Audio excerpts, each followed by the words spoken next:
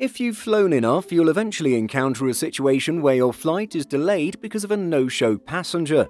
The accompanying announcement from the cockpit is that their bags will need to be located and offloaded from the aircraft. But apparently, this doesn't always have to happen, as we saw in the case of a Canadian couple hoping to travel from British Columbia, Canada, to Ulaanbaatar, Mongolia. Indeed, the couple had their trip ruined due to a delayed flight followed by Air Canada's refusal to offload their bags to allow them to travel on the alternate itinerary. This meant that while the pair of travellers never went to Mongolia, their bags did. Let's look at this interesting series of events for today's video. As first highlighted by Global News, couple Paul Suter and Alyssa Yell had planned a horse-trekking adventure in Mongolia in early September. The two travellers had booked fully refundable business-class tickets through Turkish Airlines, a Star Alliance partner with Air Canada. The first leg of their three-flight trip was with Air Canada from Vancouver to Montreal. The plan would see them connect again in Istanbul before reaching their final destination, Ulaanbaatar. The troubles began when their first flight to Montreal was delayed. The couple said that they had received a notification on their phone stating that this was due to quote-unquote pilot scheduling issues.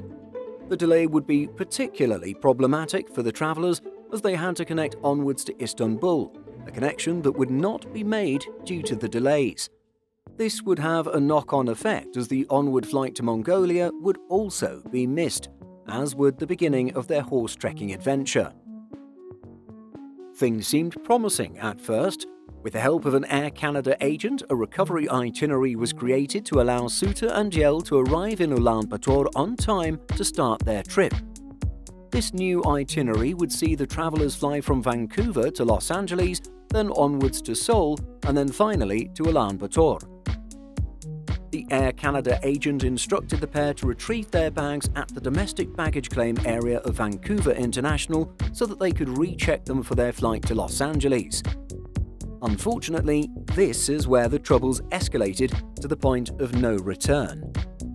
The couple states that Air Canada employees at the baggage claim counter would not remove their bags from the original flight bound for Montreal. Apparently, the refusal was due to the airline wanting to get the aircraft off the ground and onwards to Montreal. Paul Suter told Global News, "The agent basically said that they will not delay Flight 306 any longer to Montreal in order to get our bags off, and they will not be removed."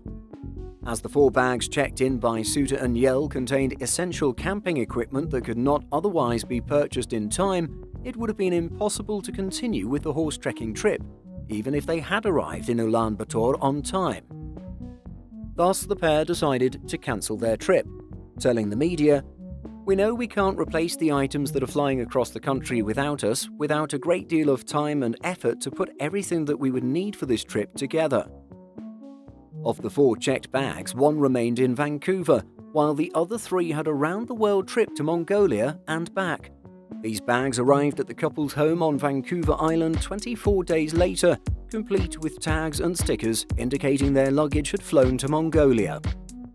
As for airfare compensation, Turkish Airlines refunded $8,000, while Air Canada provided the following: $800 for the delayed flight, $400 for each passenger, a 25% one-time use coupon for future travel with the carrier, $4,652.67 as compensation for missing luggage, and $2,000 in Air Canada vouchers for future travel. All figures listed are in Canadian dollars. At the moment, when converted to US dollars, $1 Canadian equates to approximately 74 cents. While the total cost of their flights has not been disclosed, it was noted that they had yet to receive a full refund for their flights, at least at the time that the story was first published. An Air Canada spokesperson states the refund is taking longer as the itinerary was booked through another carrier.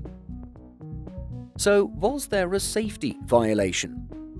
Most of us travellers are accustomed to the procedure of bags being offloaded when their owner is not on board the aircraft. Indeed, this tends to be the cabin announcement that causes the entire cabin to groan while ground crews frantically search for a bag. This procedure is known in the industry as positive passenger bag matching, or PPBM. Rather than being a customer-driven policy to ensure owners have their belongings, this is done as a safety precaution, particularly as it relates to terrorism. So, was Air Canada in violation of any safety procedures? Well, it's unclear, with these policies varying from country to country and not always being publicly available. Air Canada told Global News that it was in compliance with all security measures with regards to the incident and the baggage. Meanwhile, the website Clever Journey notes that PPBM tends to be more strictly enforced for international flights, and protocol may differ from country to country regarding domestic services. At the same time, the website notes that on occasion baggage has been known to travel internationally even without their owners on board flights. So what can we learn from this story? Whether it's crew scheduling or inclement weather, airline delays are sadly an inevitable part of air travel. Thus, they should always be planned for, both on the airline side and the passengers. In this specific situation, it's nice to know that an Air Canada agent swiftly rebooked the couple on an alternate itinerary, one that would allow them to get to their destination in time. Assuming airline partners and carriers within the same alliance are the priority, we would have to guess that the couple would have been flown to Los Angeles with either Air Canada or United, and onwards to Seoul and Ulaanbaatar with South Korean carrier Asiana. The refusal to offload bags is unfortunate and disappointing, but also understandable. With the airline not knowing and also not needing to know the couple's specific circumstances, they have to make a calculated decision whether to further delay the flight for the sake of 2 passengers' baggage. This would also come at the cost of delaying it for hundreds more on board the aircraft. Though it depends on the flight's load factor, the busyness of ground staff and the size of the aircraft, offloading baggage could take another half hour to complete. Air Canada operates aircraft as small as the Airbus A220-300 between Vancouver and Montreal, but also aircraft as large as the Boeing 787-9, Airbus A330-300 and Boeing 777-300ER. FlightRadar24.com data shows that Suter and Yell's baggage was loaded onto a Boeing 787-9. For Air Canada, this type is fitted with 298 seats. Not that the travellers did anything wrong, but the entire incident is an excellent reminder to allow for extra time when it comes to those extra important events at the final destination, when possible, of course. Whether it's a wedding, business meeting, or horse-trekking adventure, it would be wise to book a flight to arrive a day or day and a half before the important event. This is especially true of multi-stop itineraries with longer international flights that only operate once daily.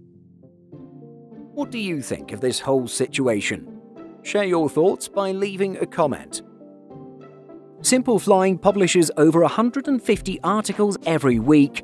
If you're looking for the latest aviation news and insights, visit simpleflying.com.